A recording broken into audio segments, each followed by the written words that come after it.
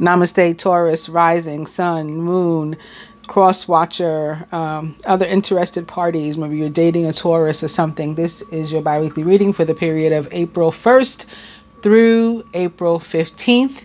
And I've been beginning these readings with a piece of scripture that seems to be connected to quarantine-like times.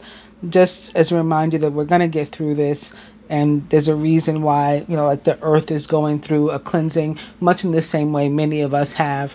Some of you may know that I read primarily for what I call divine beings, ascended beings, very spiritual people, conscious people, awakened people, sacred unions, twin flames.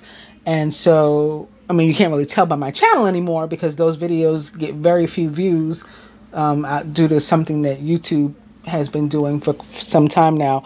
Where my astrological readings get thousands of views, at least the ones that I do for you guys, the earth signs. So you can't really tell what my primary focus is anymore. You would think it was astrological readings. But yeah, it is for divine beings. And so, for years I've been talking about this sort of thing happening.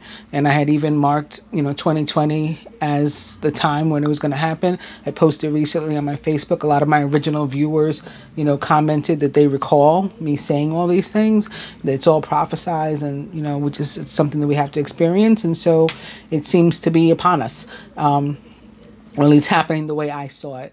Back when I started in 2016.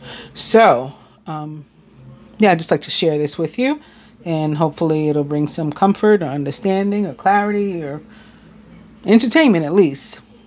It is Isaiah 26:20 through 21. Come, my people, enter thou into thy chambers, and shut thy doors about thee.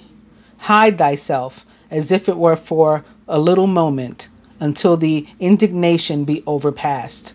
For behold, the Lord cometh out of his place to punish the inhabitants of the earth for their iniquity. The earth also shall disclose her blood, and shall no more cover her slain. So it basically just means and I think that newer versions of the Bible, there are over 100 versions of the Bible, and maybe 1,000 translations.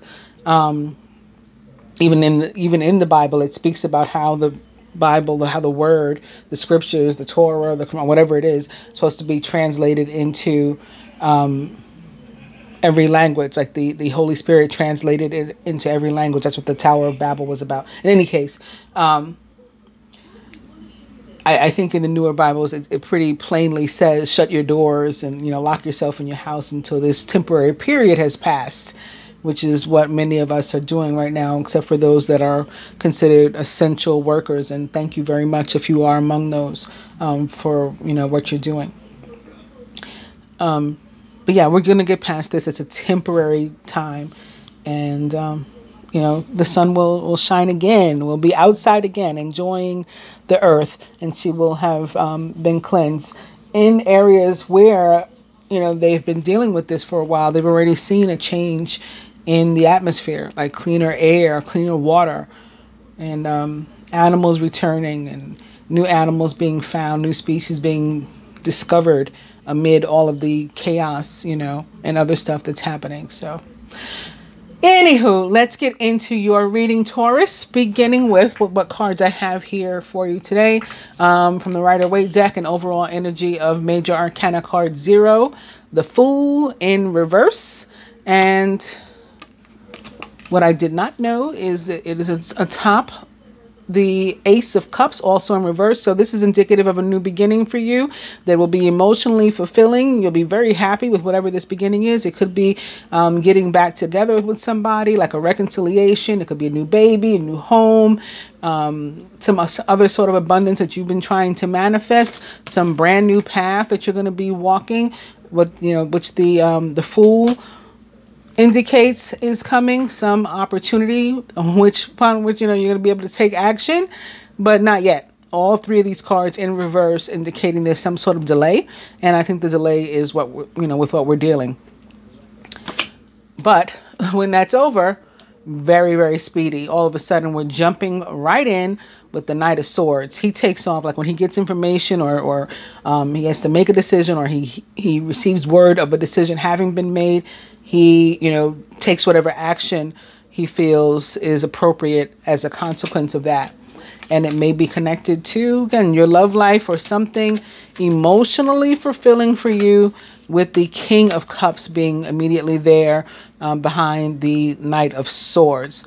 The King of Cups is a Scorpio, Pisces, or Cancer, or someone likened to those traits or attributes. The Knight of Swords is a Gemini, Libra, or Aquarius, or someone likened to those traits or attributes. The Knight of Wands is an Aries, which some of you may be, like in part at least, maybe a Cuspian or something. Aries, Leo, or Sagittarius, or someone likened to those traits or attributes. And again, this is an emotionally fulfilling moment, new beginning, abundance, love, money, all of the above. And this is a brand new path. So aside from that, we're also starting here with the Queen of Spring, who is, again, a Leo, like the Knight of Wands. This is the Queen of Wands. She, too, is a Leo, Sagittarius, or Aries, or someone likened to those traits or attributes. And she's considered in the tarot like the most fertile, both metaphorically and literally. What's interesting is the sign for which I read before you, which is the sign of Aries. I started with them because of their birthdays. They got a couple of cards that indicated that they'd be pretty fertile over these next 2 weeks too. So some of you, maybe this fire is showing up because some of you are dealing with, a fire sign, and maybe specifically in Aries. You're fertile, they're fertile. You guys better be careful if you're not interested in bringing forth a life. But again, it's fertile in a metaphoric sense and in a literal sense. So if you're not interested in bringing forth a life in a literal sense, you may want to protect yourself. If you are, go for it, and all the best to you. It's a really good time. And if it's a metaphoric new beginning for you, a fertile time for you, which would make sense, again, with Major Arcana card 0, as well as with the Ace of Cups, it's a great opportunity for you to get started on something. And maybe it won't be something or maybe it will be something that you won't be able to fully manifest until, after some of this is eased or is over, but you can get started now, or maybe even at least the planning process now. So aside from that, she's often a very a literal person in your life, and more specific to that, often definitely a female and older and light-haired, and maybe a direct fire sign, Leo, Sagittarius, Aries. And in terms of like those twin flame sort of readings and things I was telling you about, she does represent the divine feminine archetype in the tarot. Good energy, positive energy. She's independent. She's confident. She believes in herself. She's got that fire, and she goes for what she wants. And that's what she's all about. In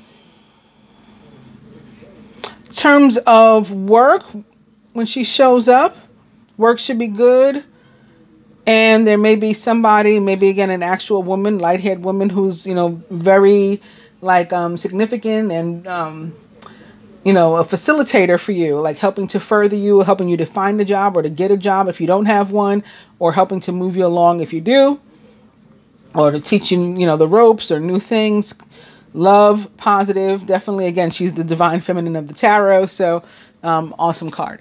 All right, so we're going to hopefully have time to do a spread with these, but we're going to start with these. And let me put your overall energy out too, so we don't forget what that was about. The Fool in reverse. Did I talk about the Fool in reverse? I don't think I did. Well, actually, I did. I did and I didn't. I talked about it in the context of the other cards, in terms of newness, new opportunity that may be temporarily on hold. But I didn't talk about it in terms of what it means isolated and in particular aspects of your life. So I do want to mention in terms of work, you could have really, really good ideas that you want to put forward. And you should be more confident about putting them forward. The Fool in reverse can indicate that you've been hesitant and like holding back. This, like, you know, you have something like amazing to share, or maybe a talent that the boss doesn't know about, or, you know, you could fill in something. You got to have faith in yourself and faith in your ideas, because they could pay off, you know, far better than you could have imagined. And you could be like shortchanging yourself by keeping this information of what you're good at, what you're qualified for, and how you could be an asset, and how, you know, you could really be helping in other areas for which they hadn't considered you. You know, you could really be like slighting yourself if you don't put it out there that you're capable. At least, you know, at least consider it, like, while you have this time. Like, maybe I should, you know, build upon this other trait that I have, or this other talent that I have. You know, they don't know that I can sing and they need a singing person, or they don't know that I can dance and they need a dancing person. They don't know I can type, whatever it is. I can take the notes and, you know, I type 100 words a minute, you know, whatever. Put it out there. Get it out there. And in terms of love, you could think you want a relationship.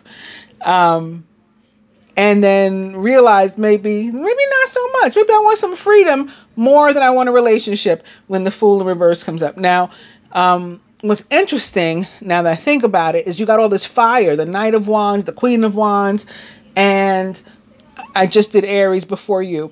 Aries is ruled by Mars, which entered the sign of Aquarius this week on the 30th. The sign of Aquarius is the sign of freedom and humanitarianism. So that may be affecting you guys. You know, that energy may be affecting you guys, where you want your freedom and independence. And again, the Queen of Wands, she can be super independent because she's, you know, she's got it together all on her own. Like, she doesn't necessarily need help. And a lot of these queens, you know, can be like that. Queen of Wands especially, Queen of Swords especially. And what I always try to tell people is you got to be like, learn to be interdependent. We don't want to be too independent, and we certainly don't want to be codependent. That's toxic. So we got to, you know, a healthy balance in the middle, interdependent. You know, learn to be able to give of yourself and to accept, to receive in return as well, and in balance. But this desire, you know, to be free or to be independent, and it may be because of like isolation or whatever. It's like, okay, I need some time to myself. I need some space to myself. I'm feeling crowded, you know, because I'm stir crazy. I'm stuck in the house, or, you know, different things like that. They could be contributing as well.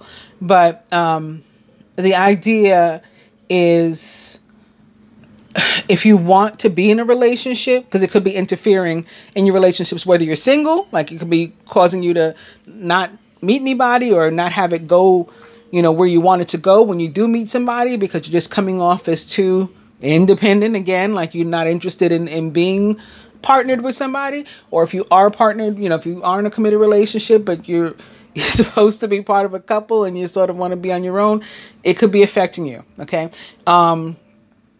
So with the Fool, with the Fool in reverse, the idea is to not be a fool if you want love. Like, you got to make that known too. You got to, you know, the same way I said about your job, and you got to explain to them what you're good at, you got to explain to your partner if you're coupled, or to your prospects if you're not, you know, make sure that they understand, I do want a relationship where I am interested in you. I do like you.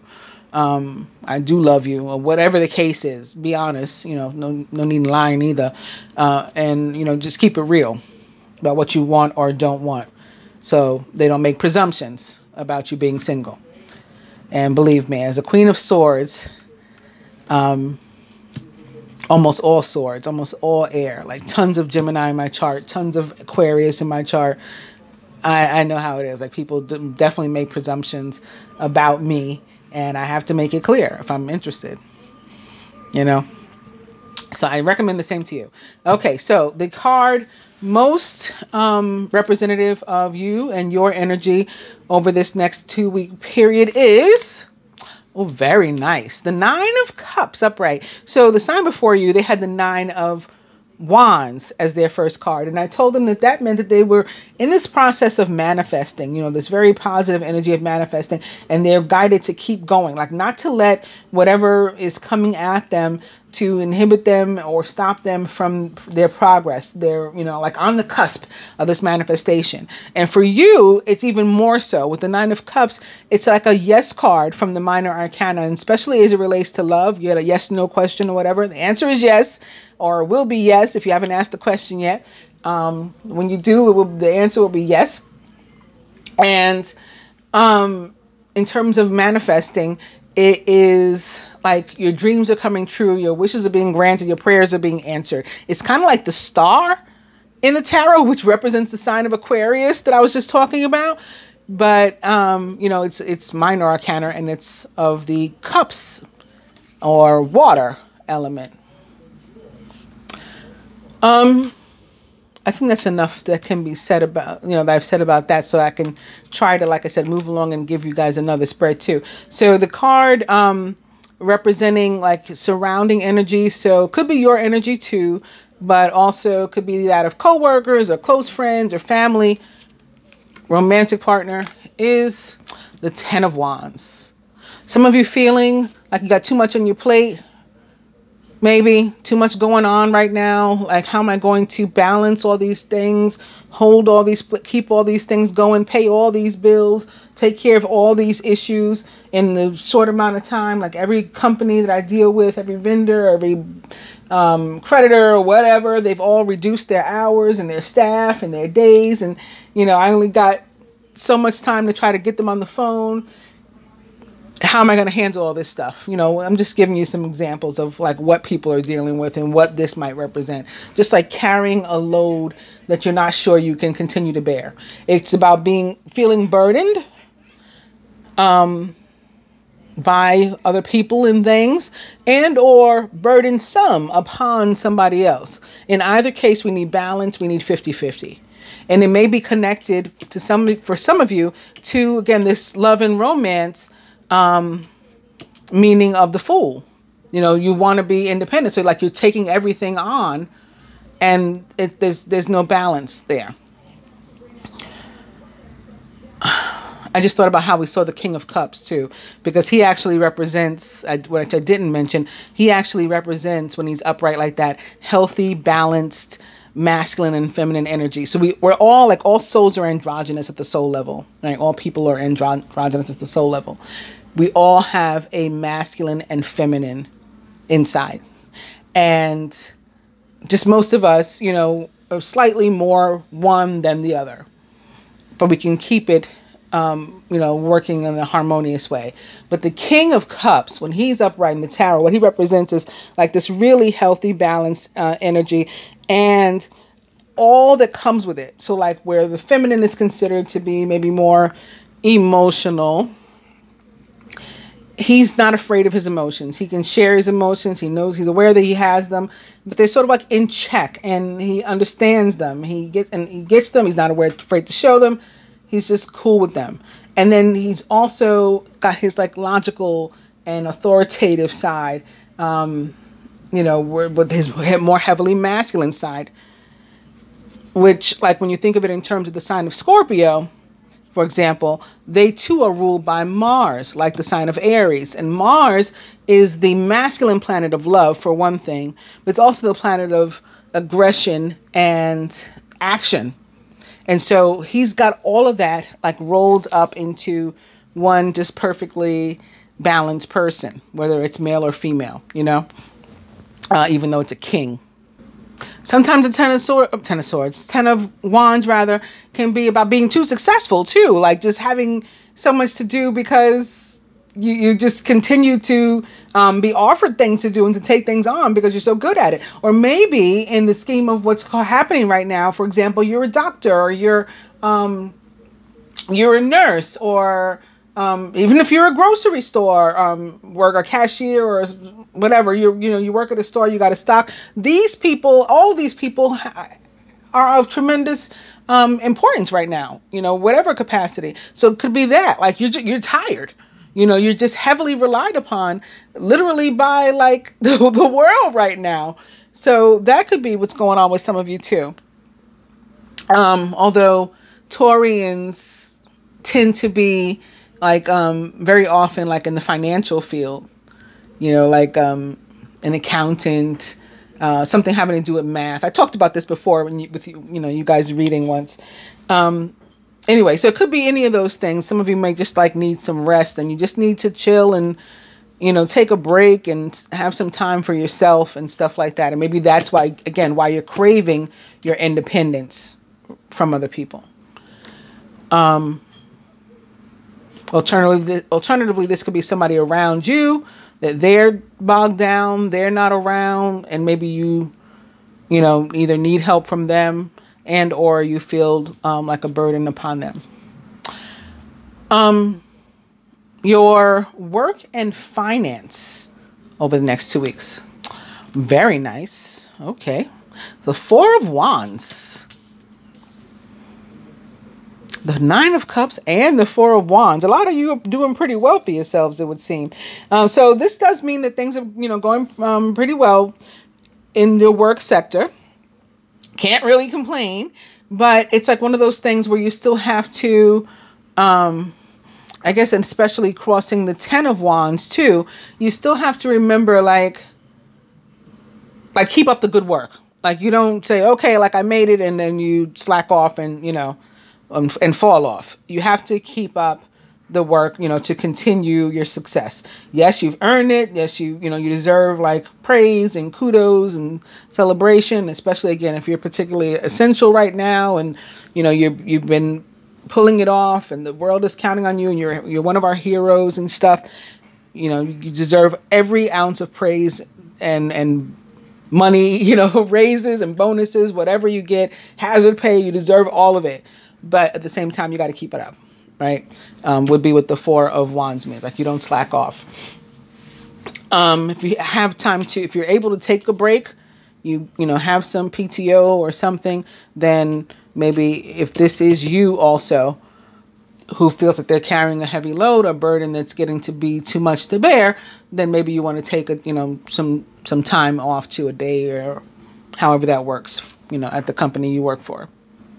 Also, in terms of finances in general, whether you work for a living or not, you know, these things, this area should be good too. And if it's not already, it should be like getting a whole lot better over this period of 2 weeks.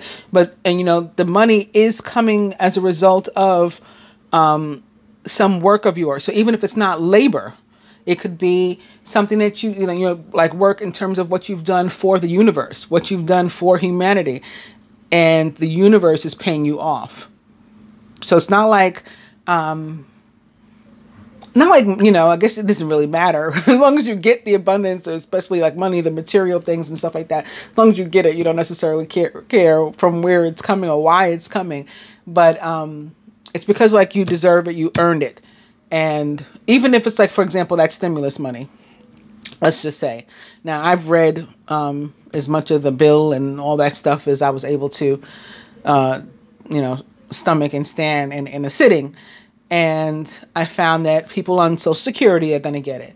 People on public assistance or welfare, or whatever, you know, it goes by different terms, I guess, in different states, qualify also. And so you might say like, oh, we didn't work. Yeah. People, you know, but you did. People who have already filed their taxes, they, you know, for this year, they have your information, you're going to get it. And well, it's like up to a certain amount of money, up to a certain income. I think it was like $100,000. And then people that didn't file, there was some sort of mechanism for you too, as long as you fall within the parameters. And so, like, where's that money coming from? It's coming from taxes that, first of all, the government runs on taxes, on tax money that we've paid, you know, over the time. So even if you're not working this year, you got laid off or whatever, you've still put into that pot, you know. Then that when the government gives you some sort of social help, like Social Security, they're not doing you a favor. People work for that, and then you know, so you're being rewarded. And this is like front loading. It's like giving you an advance on taxes that you didn't pay yet, that they know that they would ultimately collect from the citizens of the country. So that's what they're giving. And so this can be that too. Long story short.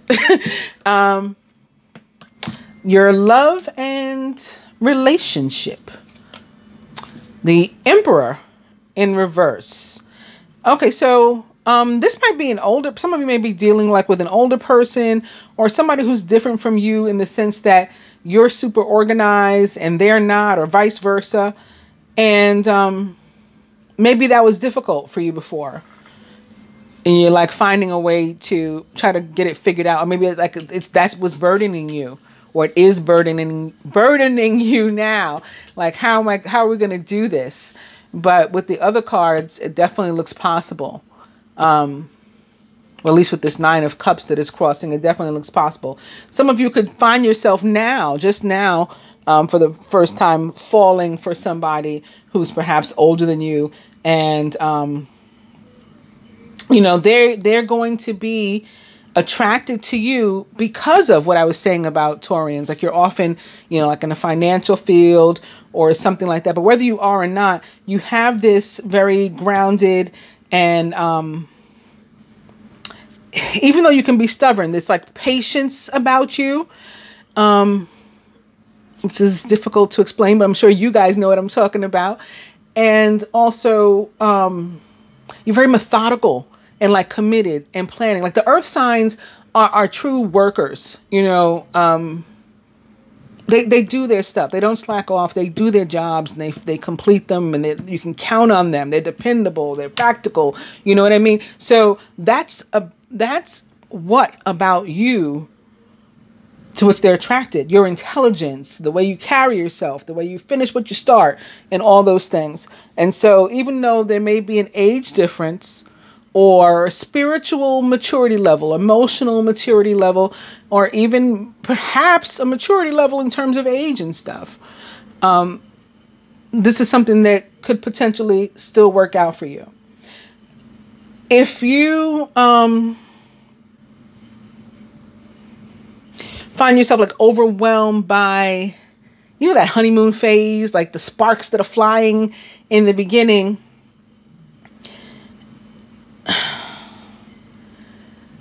those are temporary too, So you got to ask yourself before you, especially if you're feeling this way, that you'd rather be independent, like don't play around with your own feelings or another person's. You got to ask yourself, how am I going to be when the sparks aren't flying that way?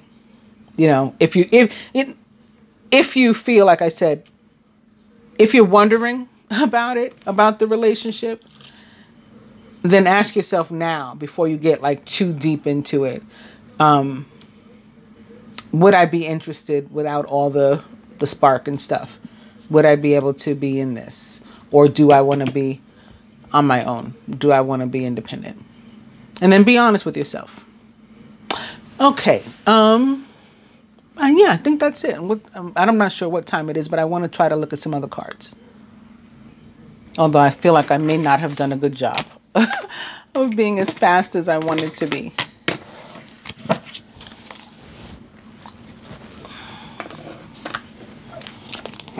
For the last one, I just did advice with these cards. Maybe I'll do that again. And even with just doing advice, their reading was like 40 minutes. I'm like, no. I wanted to make it like no more than a half hour. Like 20 minutes would be ideal. And then it's like, well, why do you keep doing so many spreads and so many cards? I don't know. I don't know. I like to give people full confirmation of what I've been saying. Prove that it was correct. So now we come to the Two of Fire. You've come into your own. New partnerships or contracts continue to move forward. And you see we're still in this same element of fire. And up right behind that is Major Arcana card 3, the Empress. What did I say? You are going to be particularly fertile, metaphorically and literally, over the next 2 weeks. Here's the reconfirmation of that. That's why I do the extra cards.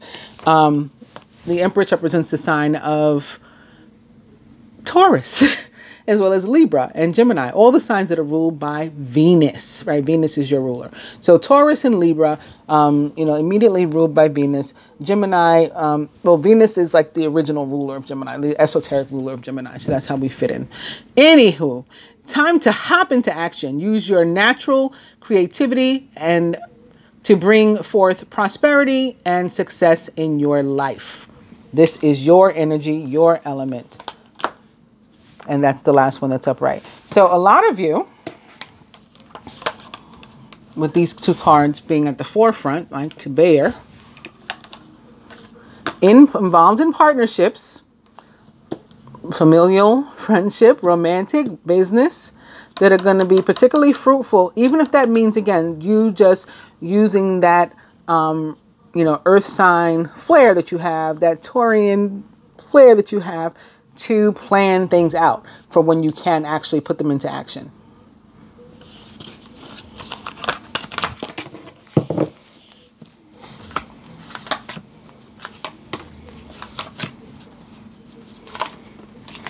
And further to that, for the masculine archetype out there, the Three of Summer. This can also be about fertility in children. It can be about reconciliation, getting back in touch with friends that you hadn't spoken to, or, family members too. Being social in some sort of way, even if it means online, because you have to, maintain your distance from people and all that kind of stuff. You have an exciting reason to celebrate, such as an engagement, wedding, graduation, or birth announcement. Remember to cherish those you love. For the for the feminine, it is another major arcana card, 0. It's called the Dreamer here. It's still the Fool though. You are starting a new adventure. Run free and take a leap of faith. Again, that's why I do the cards.